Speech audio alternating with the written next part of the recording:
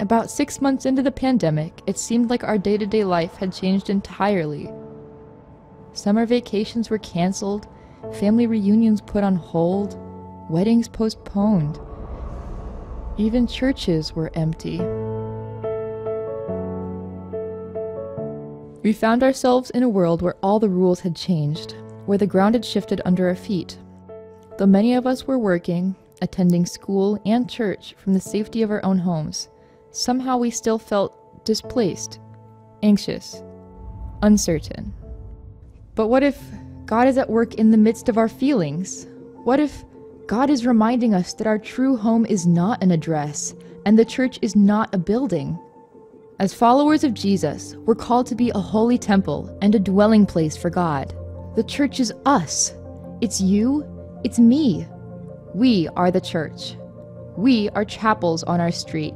And so, this past year, we put our trust in God and kept doing what He has called us to do all along, to be a place to experience grace, grow in faith, and make an impact.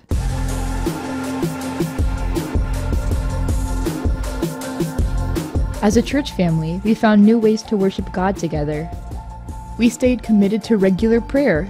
Welcome to day 22 of our 22 Days of Prayer initiative. Welcome to another Friday morning prayer here at Chapelstreet Church. Our ministries came up with creative ways that we could still gather. Alternative VBS, car boxes for Adventure Club, and virtual small groups. Welcome back to Wednesday Night Live! We had Wednesday Night Live to connect to each other and stay rooted in God's Word.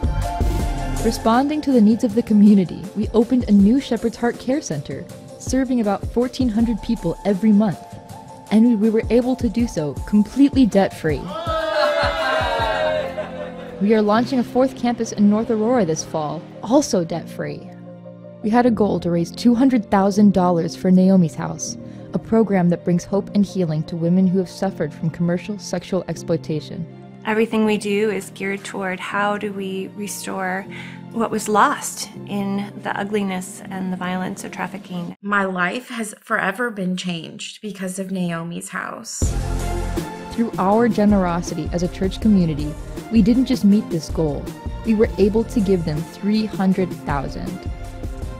So even in the midst of a challenging year, full of uncertainty, we watched God move in incredible ways. Today, let's celebrate how God used His church and continues to use us to welcome people into His family.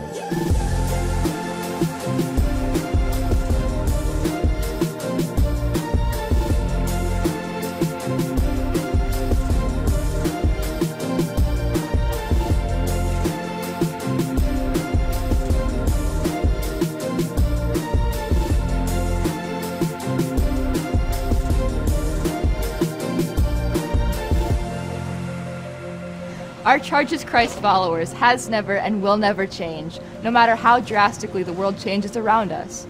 Our home is in Him, and He is with us. So to everyone we say, welcome home.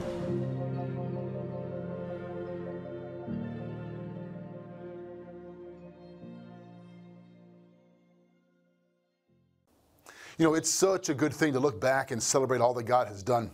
And some of you have been part of that, whether online or in person. You've experienced all these many things that God has done in our midst over this last year, really year and a half together. And we just give God all the praise and glory and look forward to what He will do in the future. The future feels uncertain to us, but it's not to our God. And if you've been with us online or in person, you know we've just finished a series called the Seven Churches in Revelation, where we looked at the letters to these churches, which are really the letter to God's people, the church, at all times, everywhere. It's been profoundly relevant for us to look at how God is speaking to us, His church, through these letters in this day and age. And this past week, Pastor Brian finished with Revelation chapter 3, the church at Laodicea. And he talked about Jesus standing at the door and knocking on the outside of a church, knocking to get in, a church that was wealthy and comfortable and had unintentionally moved Jesus to the outside. Today I want to talk to you about what it looks like individually and corporately for us to let Him in. Because quite frankly, all of us at one time or another have left home or closed the door on God's love, and He wants to call us all back home. You know, during this pandemic, several months ago, a man said to me, you know, I've traveled for business all my life, and all my working life, and over the last 12 months, I spend almost every day at home. And he goes, and yet I feel more restless and less at home internally than I've ever felt before in my life. Maybe that's not your experience, maybe it is, but all of us, I think, can relate to the idea that being locked in our homes, quarantined or isolated, doesn't necessarily make you feel at home. In fact, it can make you feel more restless, more homesick or homeless in a way. So what does it mean to be at home, truly at home? It's got to mean more than our geography or our address. I've talked to many of you, many people who have changed addresses. They've moved during this pandemic. And it's been a good thing for them to pick up and move their family to another place, or maybe it's been a hard thing. But home is much more than the place that you live. What is it, spiritually speaking? So many of the things we used to look for a sense of security and stability in our lives over the last year have been up for grabs or even taken away. So if home is the place where you feel secure, accepted, welcomed, well, where is that exactly? Is it just your address? Is it just how you feel on a given day? Or is it something more, something deeper? That's exactly what I want to talk to you about from the Gospel of Luke. Luke chapter 15, this remarkable story that probably all of you have heard of, and maybe you think you know, maybe you do know by heart. The story we call the parable of the prodigal son. Perhaps among the Good Samaritan, they're vying for the best known of all Jesus' parables. Certainly it's one that people have heard that phrase. We even use the phrase to refer to people that rebel or run away, that phrase. It's a story, though, that has so many layers of meaning, so much depth and richness to it, that I want to look at this story from the lens of what it means to leave home, to long for home, and then turn for home and be welcomed home in this story. That's what we're going to look at. So to understand the true power of the story, though, we need to understand a little bit of the setting in which Jesus told it, because it is a parable he told to make a point. And the point applies to us today, but let's understand who he's talking to when he first told it and what it meant to them at that time. Sometimes we miss this. And so let's look at Luke chapter 15, verses 1 through 2. So I want you to notice a couple of groups here that are in the audience Jesus is speaking to as we go here. So first, now the tax collectors and sinners, that's group number one, were all drawing near to hear him. And the Pharisees and scribes, that's group number two, grumbled, saying, "This man receives sinners and eats with them." There's that word, shows up 2 times. Now, we hear the word sinner, and we think, you know, we're all sinful people. Nobody's perfect. Everybody's a sinner. That's not what it meant to the first century Jewish mind. To call someone a sinner or refer to sinners was a particular class in their society. Those who were deformed, diseased, i.e. cursed by God in their worldview, or those who were wicked by profession, prostitutes, thieves, robbers, and so on. A specific kind of people that were outcasts in society. So when we're told that there's 2 groups here, largely, tax collectors, those who are sellouts, and sinners, those who are outcasts, and Pharisees and scribes. Now those are the religious experts. Those are the religious insiders. So to put it briefly, you've got the outsiders and the insiders in the audience. And Jesus tells this story that we all think we know to address both groups very specifically. I want you to keep those groups in mind as we go forward. Because there's a tension, there's a conflict that starts right there in verse 2. I don't know if you saw it. This man receives sinners and eats with them. This is the conflict. Jesus is criticized for not just what he says and what he does, but the kind of people he associates with. Because there's a following gathering around Jesus. People are flocking to him, and this upsets the religious leaders. They don't like it. It threatens them. It is a threat to their authority and to their understanding of who God is and how he works. And so Jesus is constantly criticized for associating with these outsiders, uncleans, undesirables. Why is he with them? And this is why Jesus tells the story. I remember a man years ago who said to me, we were getting to know each other. I was coaching both of our sons in flag football, and he said, "You know, Pastor Jeff, I'm just not the kind of guy that God is interested in. If you knew my story," he said, "you'd know I'm just not the kind of guy God is interested in." That was a fascinating statement to make. It tells a lot about what's going on in that man's heart. And I told him, as we got to know each other, actually, you're exactly the kind of guy God is interested in. He's interested in those of us who feel like outsiders and those of us who think we're insiders. But he tells the story for both groups. So the basic plot of the Bible, in terms of what it means for us to leave home, is that we are all made for a home with God. We'll see that as point 1 here. We are all made for a home with God. This is in Genesis chapter 1, in the garden. God made everything and it's good and we're in good relationship with him. But we're all homeless as a result of sin. We've left home. God didn't abandon us, we abandoned him. And that was true then and it's true now. And third, we're all trying to find our way back home. In different ways we're doing this. We're trying to find our way home. So this is the basic description of the human condition in the Bible. We're made for home with God. We left home as a result of our own sin, and we're desperately trying to find our way home. Although we don't know, we've lost our way. We don't know how to get back home. And the message of the gospel is that Jesus, God makes a way back for us in Christ. And that's at the heart of why Jesus tells this story. The problem is many of us are trying to do this on our own steam.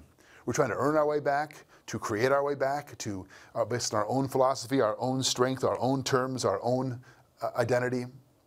And there's I want to give you three prevalent paradigms today for how people try to find their way home, as it were. Number one, the religious paradigm. This simply means that your moral effort and goodness is what saves you. That your pursuit of moral goodness saves you. And you can be religious about lots of things. Number two, the spiritual paradigm. This is, you must find, or in our culture, create your own truth. Self-determined, your own spiritual, a DIY, do-it-yourself spirituality. That what seems right to me, I've tried these different philosophies, I've studied these different religions, and I put together my own spiritual path. And the third is the secular paradigm. This simply means, this life is all that there is, and so we have to do all we can to make it the best life we can, because you only go around once. And there's lots of different nuances and variables that fit into each of these, but essentially, these are three ways people are trying to find their way home, spiritually speaking or internally.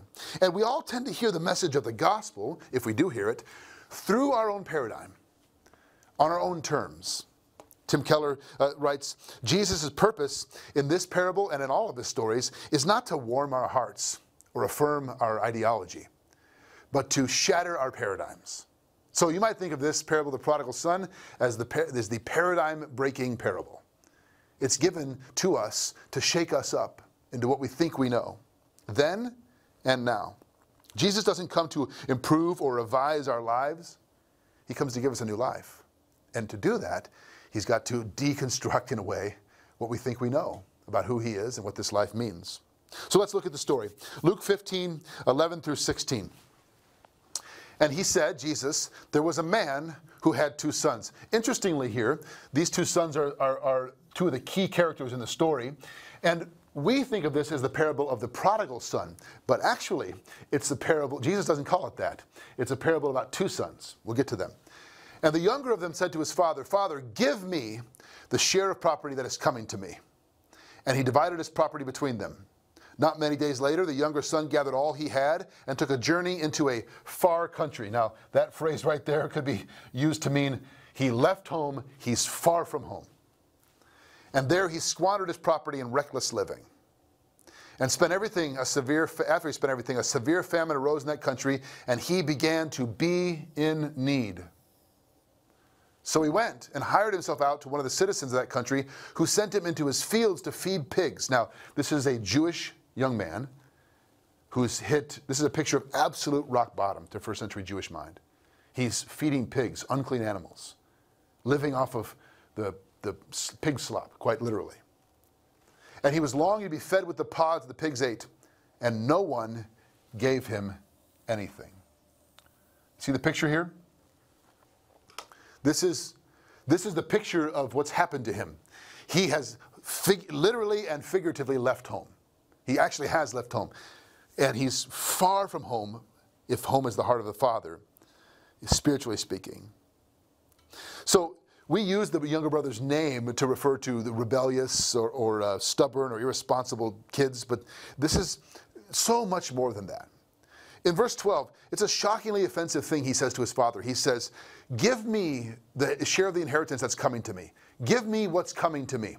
Now, you have to understand, in that day, a family's wealth was not in a 401k or a bank account or investments or stocks that could be liquidated. It was in the land. It was in livestock. It was in crops. It was in property. So in order to give this son 1/3, which is what he was entitled to as the younger of two brothers, he had to liquidate, sell off land, sell off livestock, 1/3 of the family's total wealth, and give it away to the son. So, but the son, which he would not get that until the father died. He's effectively saying, Dad, I don't want to wait around for you to kick the bucket. I want what's mine now. I wish you were dead, is what he's saying. It's a horribly offensive thing to say. Total disdain for his father. Total disregard for the future and security of his clan. He's saying, I don't care what happens to the family. I just want my wealth, what's mine. Because if you take out 1/3 of the family's wealth, that diminishes what they have to live on, what they have to grow and to produce. He demands, his rights without responsibility. He demands the riches of the inheritance without the riches of his family. He disconnected himself from his true inheritance, which is the love of the Father and the family and the security that brings. It's rebellion against God. It's rebellion that always leads to brokenness. Now, remember the two audiences? The sinners and the religious leaders? The younger brother represents who? It's pretty clear, isn't it? Jesus tells this story so that those who feel like they're outsiders would identify with this younger brother. Oh yeah, that's us. We're on the outside. We're the ones that everyone looks at as if we've broken all the rules and are far in a far country. He was far from his father and far from his father's heart. Did it ever occur to you, when you think about this story, that younger brother already had everything he was asking for? He demanded something he already had, and more. All that he wanted was his, and so much more. And actually, by demanding it, he gets less in the process. Rebellion, rejection of God always leads to brokenness, now and eventually. And the message of the Bible that we've all, in a sense, left home spiritually in one way or another. We're told that he is in need. This is physical brokenness and homelessness. That he longs to feed himself with the pods of the pigs. He's feeding pigs. This is moral homelessness and brokenness. And that no one gave him anything. This is relational brokenness. He doesn't have anyone. He's homeless in every way. Henry Nouwen writes this: leaving home means ignoring the truth that God has formed me in his own image, that he's knit me together in my mother's womb. And leaving home is living as though I do not have a home, and I must look and work to find one. We've all done that. We've all lived our lives as if we're not made in the image of God. We get to determine our own identity in different ways. We all have a tendency to forget that we have a home, but we're trying to build our own on our own terms. And usually this happens little by little. It doesn't happen all of a sudden. The story's kind of abrupt. The son just goes to dad and says, give me the money. But what led him to the place where he would say that? What's going on in his heart and mind? In my experience with talk as a pastor with people that are in broken places, people don't wake up one morning and say, today I'm going to betray all my convictions, I'm going to damage all my closest relationships, and I'm going to wreck my life. Just seems like the right day to try it. People don't do that. It happens little by little over time. We leave home little by little steps away from the heart of the Father, little compromises. And over time, eventually, we find ourselves in a place that we don't understand how we got there. I mean, can you imagine the son saying, today I'm going to damage the most important relationship in my life, my father. I'm going to waste all that I have on meaningless pursuits. And I hope, when it's all said and done, that I could end up penniless, homeless, and sitting in filth. Who has that as a life goal? Nobody. Now, let's leave the younger brother for a minute, and let's jump to the end of the story and look at the older brother, the other brother. We'll come back to the resolution of the younger brother at the end. But I want to get you to get a picture of the older brother for just a minute and how he has left home, even though he doesn't actually physically leave home. So let's look at the story of the older brother in verses 25 to 30. Now, so the younger son has come home. Now the older son was in the field. He's working for dad. He's being the good son. As he came and drew near the house, he heard music and dancing. So you got the picture? He's coming back and he's thinking, what's going on? There's a party happening. And he called one of the servants and asked what these things meant. And he said to him, your brother has come, and your father has killed the fattened calf, because he's received him back safe and sound. But he, the brother, was angry and refused to go in. In where? Into the house, into the party, into the banquet. His father came out and treated him, but he answered his father, look, wait, I think we missed a slide there. Go back one. Nope. Okay, go forward. My bad. Came out and treated him, but he answered his father, look, these many years I've served you, and I never disobeyed your command, yet you never gave me a young goat that I might celebrate with my friends. But when this son of yours, do you catch that? How the younger brother refers to his brother? Not as my brother, but as this son of yours, who has devoured your property with prostitutes. You killed the fattened calf for him. And the father says this. Do we have that? No. Okay, well, I'll tell you what the father says. Apparently, we've missed a slide here. The father says this in response to him in verse 30 and 31. He said, son, you are always with me, and all that is mine is yours. It was fitting to celebrate and be glad, for this brother was dead and is alive. He was lost and is found. So the father says, all I have is yours. You're always with me. What are you angry about? We have to celebrate. The father says to him, this brother of yours. The brother says, this son of yours. It's very telling what's going on. Now, think about the older brother for a minute. If Jesus is talking to two groups, the sinners, the outsiders, and the religious leaders, the insiders, who's the older brother? You see what he's doing in the story? He's pressing on both of their hearts. Those religious leaders, those insiders who judge Jesus because he's hanging out with all the wrong people, are the older brothers in the story. What's their relationship with their father like? Think about it for a minute. The younger brother sees his father based on what he can give him. I don't really want you, Dad. I want your wealth. I want what you can give me. But if you think about it, so does the older brother. Why is the older brother angry when the son comes back, when his brother comes back? Because for the father to welcome him back, put a robe on him, put a ring on his finger, kiss him, and make him a son again, means he is now entitled to another third of the family wealth. Think about this. He's already blown a third. So the family inheritance is reduced by 1/3. Now the boy's back and he gets another third, full inheritance, full rights as a son. The older brother thinks that's coming out of my share. He's getting what I deserve. That's why he's resentful and angry, because what he thinks it's going to cost him. You know, when the boy left, when his brother left, he doesn't say a word in protest. We don't hear a word from him. We don't even hear about him. But he's got plenty to say when his brother comes home. In the ancient world, it's the older brother who should have been the mediator. It's shameful for the family to have this younger brother leave like this. It brings shame on the family. So the one to pursue him, the one to plead with him not to leave, the one to try to reason with him and reconcile him back to the father should have been the older brother. And he doesn't do that. He only speaks up in bitterness and resentment and arrogance when his brother comes home. This older brother is a picture of self-righteous and moral superiority. But here's the thing you need to keep in mind. Both brothers are far from the heart of the Father. Both of them are far from home.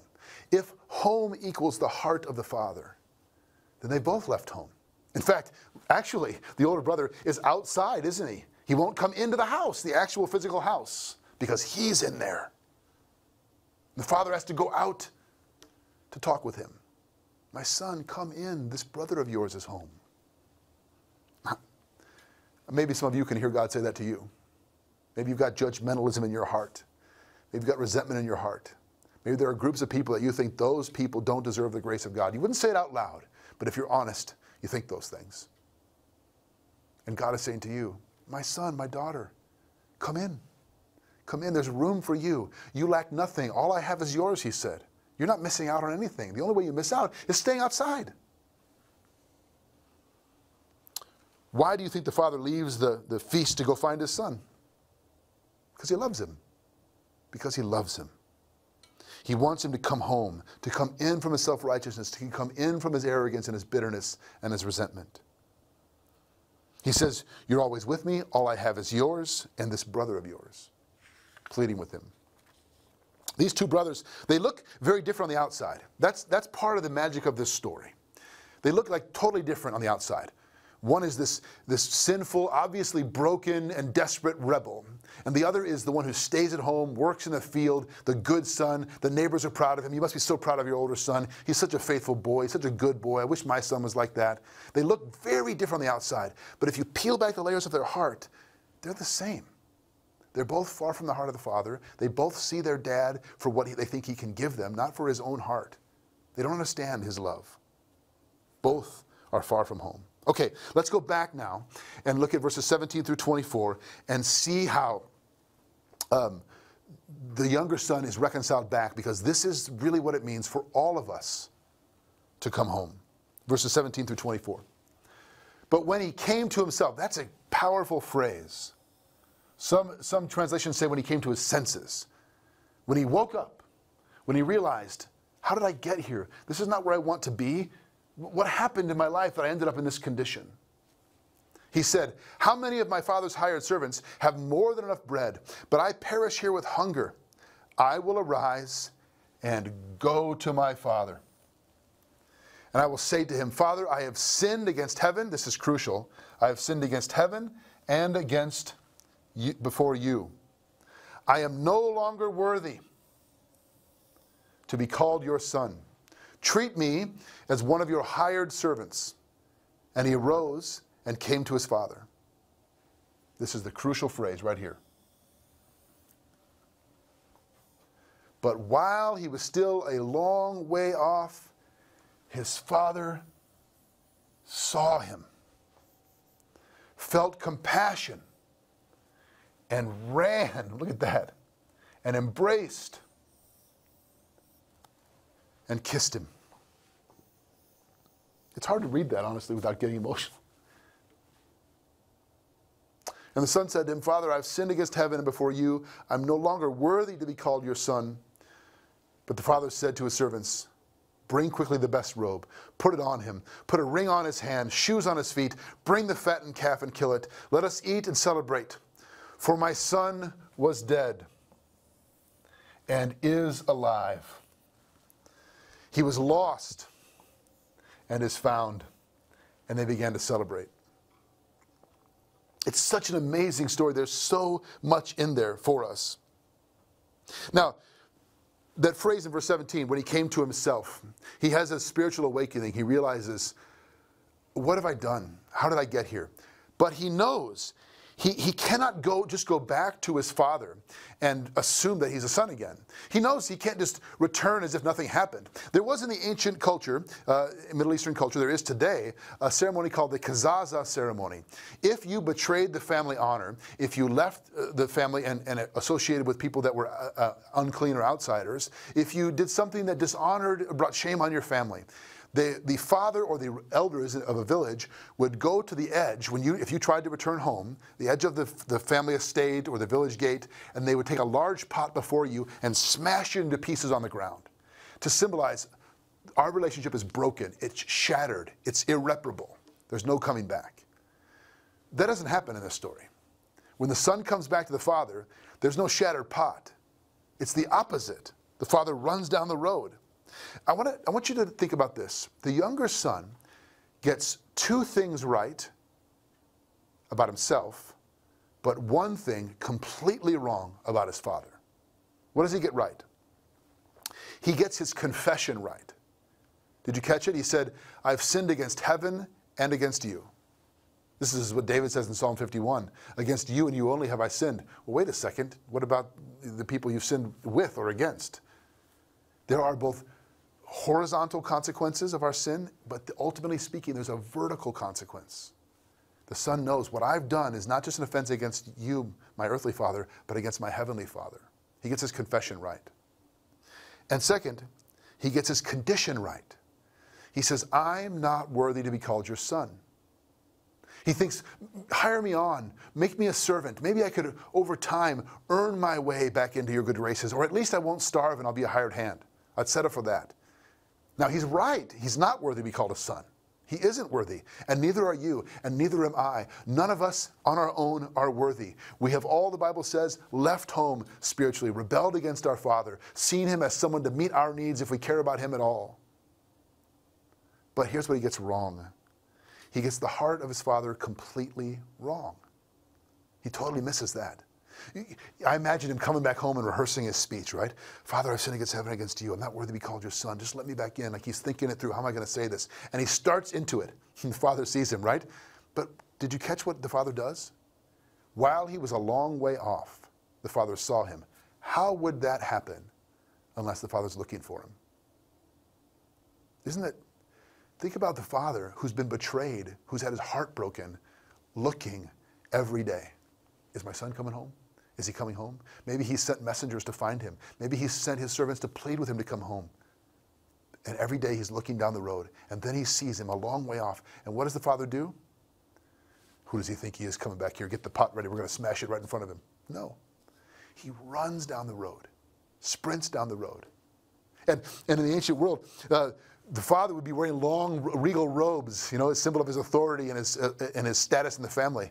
For an adult Jewish man to run was somewhat undignified, because to do so, you have to pick up your robes and run with your bare legs down the road.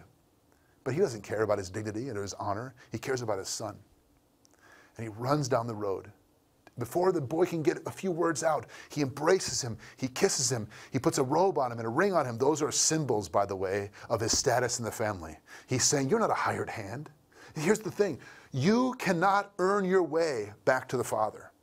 That's what the son thinks. Well, I'll work it off. I'll pay off my debt. I'll pay it back what I owe. Over time, maybe he'll see that I'm sincere. I think so many of us approach God that way. You know, I know I've screwed up. I know I've made a mess of my life. I know I don't deserve it. But maybe just give me another chance, and I promise I'll be better this time. You cannot earn your way back to the heart of the Father. You can only come to your senses, turn for home, and receive the embrace and the kiss. Those are pictures of grace. The boy doesn't deserve that, and he knows that. I think verse 20 is the heart of the gospel in one verse. Let me read it for you.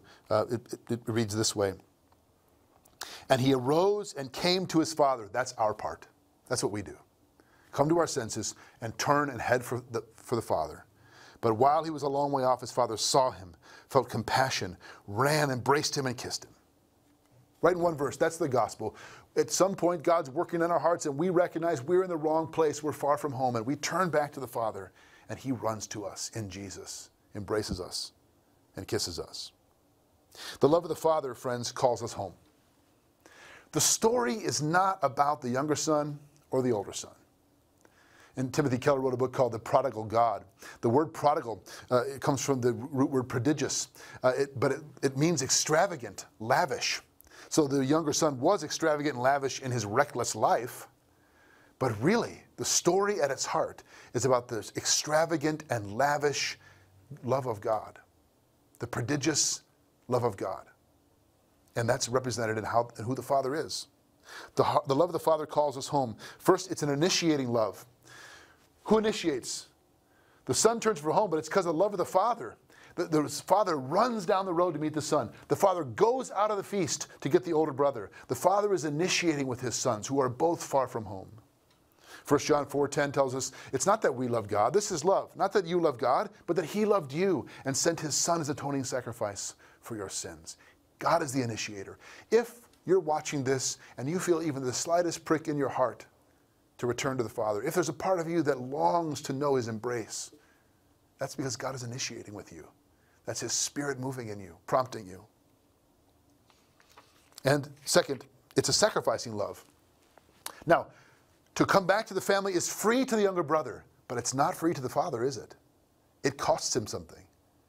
And it's not free to the older brother. And one of the lesser known parts of this story is that the older brother, the father represents the heart of God, the older brother represents the opposite of who your true older brother is. And that's Jesus. The older brother should have interceded. Jesus does. The older brother should have pursued. Jesus does. The older brother should have sacrificed. Jesus does. He's our true older brother. It's a sacrificing love. There's cost to come back into the family. It's free to us, but it costs our Father everything. It's an interceding love. Romans 8:34, we're told that Jesus, he gives himself up as a sacrifice, and now he's ascended to heaven at the right hand of the Father, interceding for us. It's a reconciling love.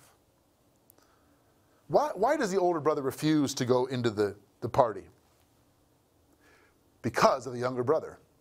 Now, I don't know this is true, but I imagine maybe the dysfunctional relationship between older brother and younger brother is part of the reason the younger brother left home. Part of the reason he wanted out, because it was a messed up situation. The older brother refuses to go into the party precisely because of the younger brother. This, by the way, is exactly the criticism of what's happening in 15 verse 2. Remember that? The tax collectors and the Pharisees and the scribes, the teachers of the law, the religious insiders say about Jesus, this man welcomes sinners and eats with them. Well, that's what's going on. The sinner, the younger brother, has come home, and he's inside having a feast, and I'm not going in there because he's in there. Well, who misses out? The older brother does. It's interesting to me that in this story, we know what happens to the younger brother. We know that he comes home and is welcomed and receives grace and is restored. We don't know what happens to the older brother. The story doesn't tell us, did he come inside? Did he humble himself? Did he ask for forgiveness? Did he receive the father's love the same way the younger son did? Or does he stay out there, arms folded, bitter and resentful and angry? We don't know.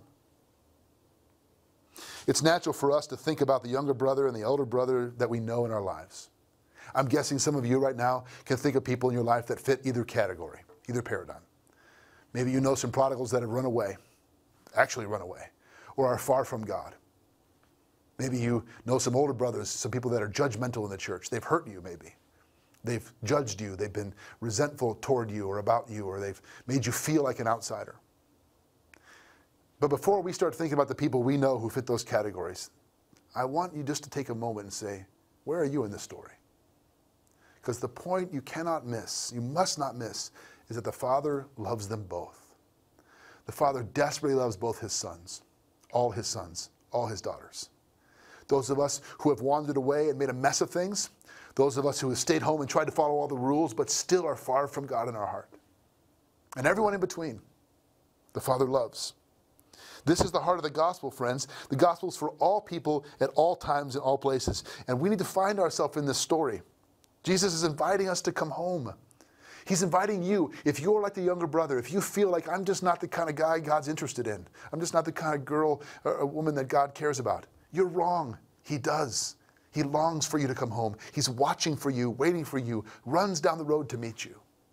And if you're perhaps looking around inside the church maybe, been around the church your whole life, looking out at the world thinking, what's wrong with those people who voted this way, who have these opinions or these ideas? They're the problem in the world. And when you see them start to maybe soften toward God, you almost get resentful. What are they doing? They don't belong here. God is calling you, the Father's calling you to come in from the back porch of bitterness and resentment and judgmentalism. Because both of us need to have our paradigms broken. If I'm honest, I have been the younger brother at times in my life. There have been seasons in my life when I was younger, when I was that, running, rebelling, outwardly and inwardly. But if I'm honest, more recently, there's an older brother lurking in my heart. There's a judgmental tendency in me. And I hear the voice of the Father say to me, Jeff, why are you on the back porch with your arms folded, angry and resentful? Come into the party. Come into the feast of my love and grace. This is where life is. This is the heart of the Father. God longs to welcome us all home. And it's inside the Father's house and his love that he begins to change us. That he begins to reconcile us, not just to himself, but to each other. Where we begin to call each other brother and sister again, not them or they. So friends, wherever you are, spiritually speaking, however far from home you feel or have wandered, the heart of the Father calls you home. Let's pray together. God, we thank you for this ancient story, which we've only scratched the surface of. But we thank you for its profound relevance to every human heart at all times, everywhere. That you, God, have the heart of a good, gracious, and loving Father. That our heart's true home is with you. Forgive us for running away, rejecting, or for staying right at home but acting as if we deserve it or we're entitled to it. None of us are worthy to be called your sons or daughters. And yet because of your love and grace, that's what you call us. Help us to come to ourselves, to turn back to you, and to receive the grace that you long to give. We pray this in your name and for your sake. Amen. Thanks for being with us. I hope that you all will feel the heart of the Father calling you home, that you would turn to him, receive his embrace, know the kiss of his grace, and feel the goodness of his love. Amen. And go in peace.